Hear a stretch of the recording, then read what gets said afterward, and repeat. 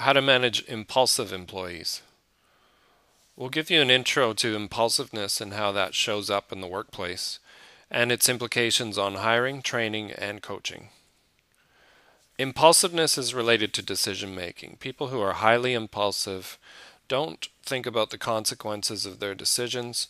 They're not very cautious. They tend to act without thinking and may need coaching and development to make solid decisions and to follow rules and processes.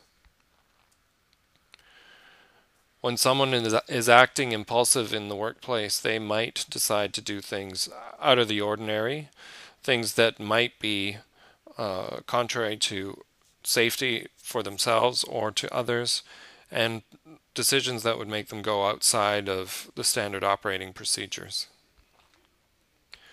In research that we've done with client companies, we've found that employees who are highly impulsive and score in the high risk range on the SQ assessment have safety incident rates up to 5 times higher than people who do not score in the high risk range on impulsiveness.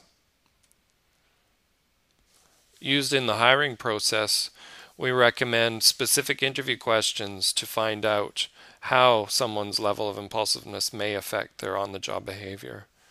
Asking questions related to how people have handled situations in the past, like the speed at which they do tasks, or when they've rushed and made mistakes, gives you an idea of how they've handled things in the past and a view of how they might handle things in the future. For training and coaching, impulsiveness is something that may need monitoring, particularly if someone scores in the higher risk range. People in the higher risk range would be overconfident in their own abilities. They might underestimate the risks and not be cautious when they're making decisions. They would benefit from regular reinforcement and monitoring to make sure that they're following standard operating rules and procedures.